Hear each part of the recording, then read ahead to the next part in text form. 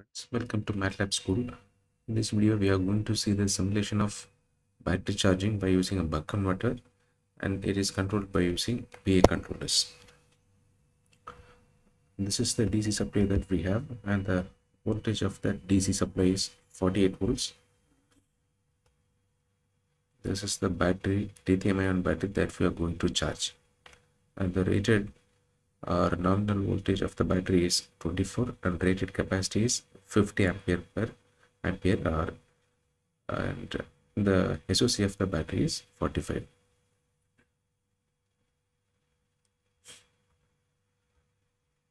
So actually what we are doing here is we are using two PA controllers, one to produce the reference current, okay, and the other thing is to control the switch or IGBT based on the current reference, and the given input is the voltage reference.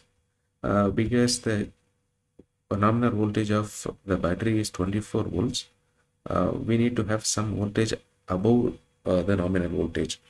Okay, so here we have chosen a voltage of 25.955 to be our reference voltage. Only if the voltage is above the nominal voltage, the battery will charge.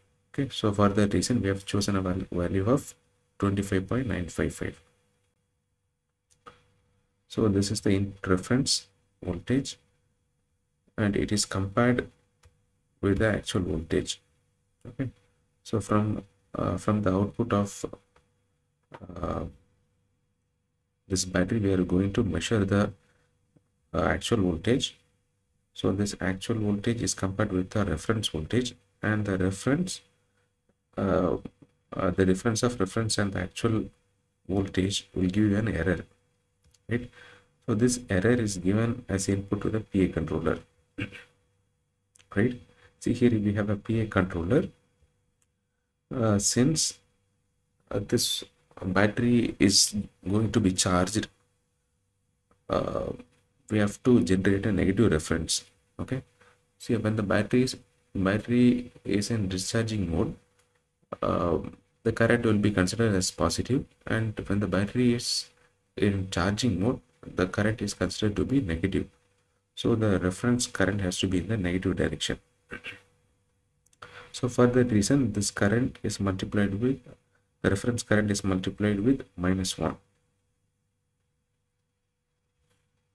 Right? This reference current is again compared with the actual current. Right? See, this is the actual current of the battery. It is compared with the reference current, and the generated error will be in the negative direction. So that may not be the understandable form for the PA controller. So for that reason, to bring it in the positive side, we are multiplying it with -1. Okay, so here we have the PA controller.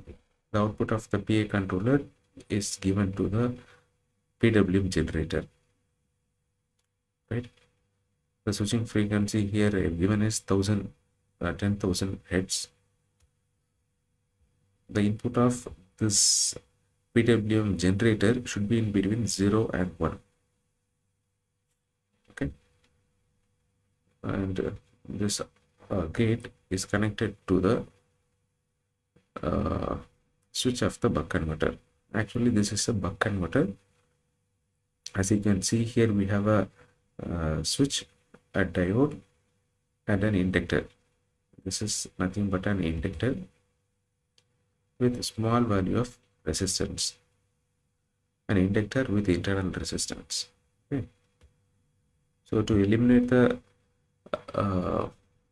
fluctuations or noise in the signal, I am using first order filter here. Let us simulate the model.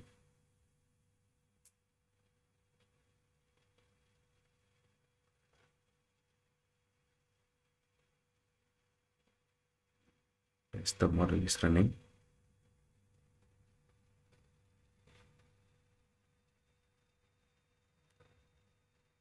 See the current.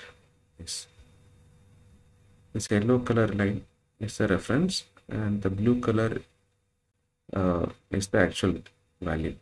So you can see our model is exactly tracking the reference current. Let us see the voltage. Yes, as you can see, the voltage is exactly settling at 25.9.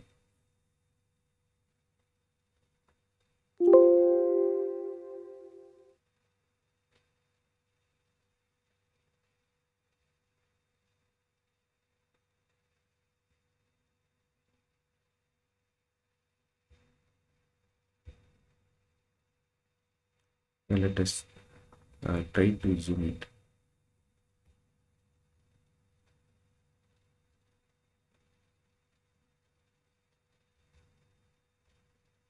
So you can see this is the reference. Yellow line is the reference line, and blue line is the actual value of voltage. Okay. Yes. So this model is available for download in the link given in the description. If you want, you can download it and use it. Okay. Great. Thanks for watching the video. Kindly subscribe our channel and support us. Thank you.